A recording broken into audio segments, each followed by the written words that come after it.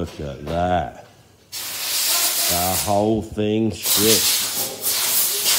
Well, the front looks good, but you've just got to remember, go over it with some coarse sandpaper, just to take any little pips off. You get little pips left on it. Little tiny pips. And they just bugger it all up. Hey up.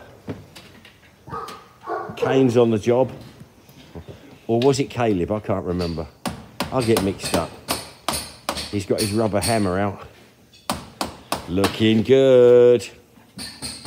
Looking good. And still needs a bit more love here and there, but it's when you've finished it, when you've completely finished it, you think, right, now I'm going to waste an hour on it. And that golden hour is the difference between a good job and a fantastic job. So what we do is we do the golden hour. But all the mechanical stuff, all the freeing up, all the stuff what's to be done before we start painting it. It's called a finish because it's done at the end. Not because it's fun and it's easy. And you just do it any time. It's got to be done at the end. We've got to weld a plate on there first. And then grind a few bits off and make it beautiful. Yeah, there's quite a lot of paint around the cupola and shit like that. But it's got the makings. And all these bits need a bit more love. Yeah. All the difficult bits need a bit more love. But it's coming on really well. Good tracks on it. Look at the bushes. Look at the gaps in the bushes. Look. I noticed that. Bugger all gap. Bugger all gap. The sign of a very low mileage vehicle. Or low tracks. Yeah, you just look at the... Yeah, the hook. The hook here. Got a bit, but not a lot. And then when they get too hooked, you take them off and turn around. Unless you do a lot of reversing. Yeah. Yeah. On a Chieftain, they have a little dimple. When it gets to the dimple, that's when you should change. Oh, we've got the builders in. It's Keith. Decking Keith. Wow, look at that. I'm going to have to paint me jacuzzi white so it matches. It looks great. She's going to love that wavy edge. Yeah, wow, wavy edge. What are you going to do with all the wood? Right. What are you going to do with all the bits of wood? Anywhere you want. I can float them in your hot tub. No, there's a little... You float them back in there, that'd be lovely. Over there, there's a little blue car. If you leave it in behind it, he'll put it in and take it. Okay. He's mad on fires. Yeah, we can do that. He's a fire starter. Yeah, we can do that for you. That's a good way of getting rid of it, isn't it? Yeah. Yeah, it looks great. Well, it looks like we've just closed a big order. And I am going to need one more Spartan. Just one. Just one more Spartan. And I wouldn't mind a bit of 4.3. I love Abbotts, I love 4.32s, love 4.34s. So if anyone's got any of that kind of stuff, give us a ring. And if your Spartan's a bit precious and you don't want to sell it because you love it and money just couldn't buy it, I bet you I've got something you'd like to swap for it. Because I've got best part of 300 vehicles here. Military obviously, and one or two flash motors which I never use, and I could be tempted on one of my special beauties that's a bit special. Yes, so I've got a whole great big yard, whether it's a project or a non-project, but I do need a Spartan, and like I say, I do use 4.32s on me days, so I would like to stock up a bit at the moment before the winter comes. Now, the lads are working on the T34, and I bet you'd absolutely love to see what they're getting up to. I've got some sort of film job going off today, so I've got to get the car crash ready. I need a bit of a hand with that, really, because I'm just old and stupid now. And I'm looking for them. I'm not quite sure where they are. I think they're right over the other side of the farm. We'll have a look. Just sold one of these without canvas on, so I've got to swap the canvas over. Very cheap, high mileage one, but I mean, what is high mileage on a MAN HX? 100,000, 200,000, 300,000, 500,000? I don't know. I've got this feeling they'd probably do 600,000-700,000. This is a bit posh, it's got a winch on it. I should be playing more with this as well, and fitting one of them thermal imagery cameras into my Humvee. How cool would that be? Thermal imagery on a Humvee. I think I'm going to do it. I've got a spare set. Okay, onwards and upwards. Let's go and find the boys. Sort of thing we want. A good old 434 like that. 2 or 3 of them. and some 4.3s. That is a lovely Humvee. That's got a huge turbo diesel in it, and it's still a full swimmer. Hey, you don't see many of them. I've had a few people offer me these Stormers, but what am I going to do with them? Very hard to get them road legal. Well, it's impossible to get them road legal. If they've got a V5, there is some value to them. But other than that, it's just for going around the field. And I've got 9 already, so I'm not the biggest buyer of them anymore. If it's got a V5, it might be. Right, well, I'm not sure. Let's see if this Springer will fire up. There they are. I can see Ashley's little blue motor that he loves. He stole that off me. No, I mean he stole it. Oh, tyres are up. Tyres are up. Let's have a look. Maybe she's a goer.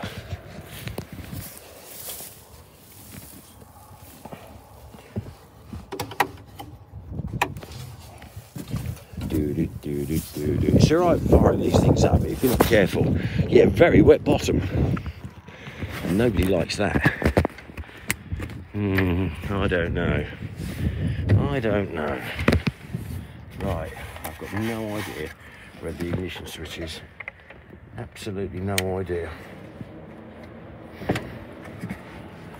Well, I call this area the graveyard, but it's not that they're dead. That one over there was used in some sort of trial, and they drove it over a landmine, and it damaged the first road wheel and track.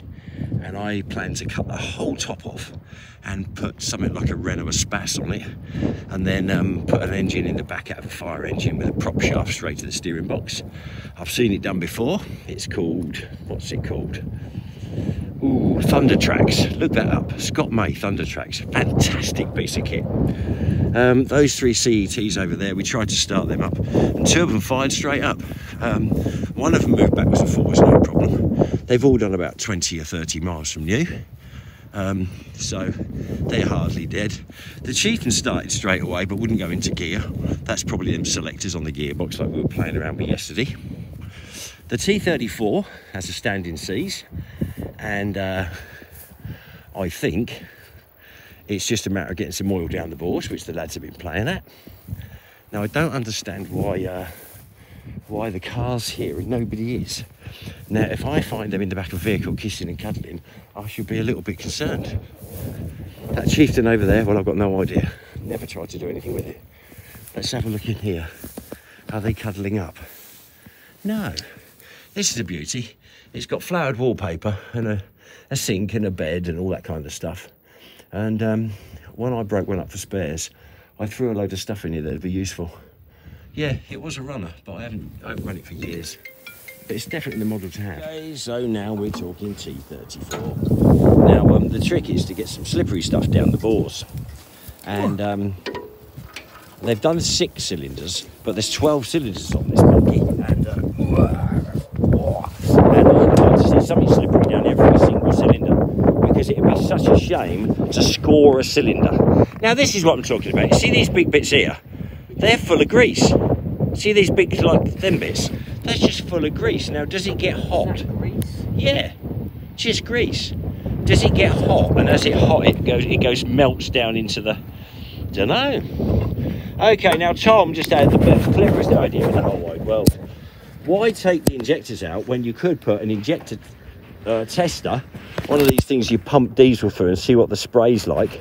You could put an injector tester on each injector and go chick, chick, chick, chick, chick, chick, and force diesel down the bores. And it would go in as a nice spray. I take one of these unions off, I cut the pipe. What? Make it out of copper pipe, and then I can flare the other end with the 432 adapter, and then it will thread straight into our injector tester. Yeah, that's the way to go. Yeah. And don't be in a rush to turn it over. I would spray some diesel down it every day for a week, and then next, I know you're excited. I know you can't wait. Spray some diesel down every cylinder, every day for a week, and then we'll turn it over. Because this old girl is brand fire new. When I looked at the gearbox, it had a waxed paper cover over the top of the gearbox breather. I mean, you just don't get newer. It could be an absolute spanker. So, it needs a new exhaust manifold. A new exhaust manifold? Yes. Oh, you're kidding me? Yes, there's not a lot left of it. Oh, bollocks. Well, we'll have to take the engine out anyway. Let's get it. Like, it's just, you've got the studs. Maybe we can get one of them. If not, we'll have to make one. It's just nothing else. Okay, well, let's go forward and onwards. It's nice visiting the graveyard. Now, that one there, I have actually got someone who's just paid me yesterday for a Saracen for display.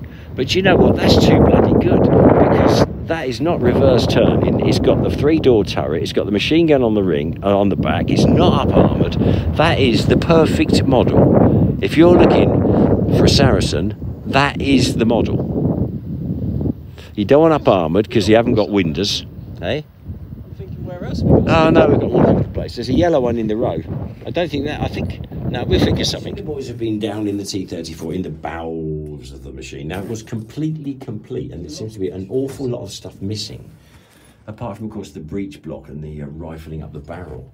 Now I look down at the seat, which is pretty unsplit, but all the stitching's gone. That's horsehair. Look at that, horsehair.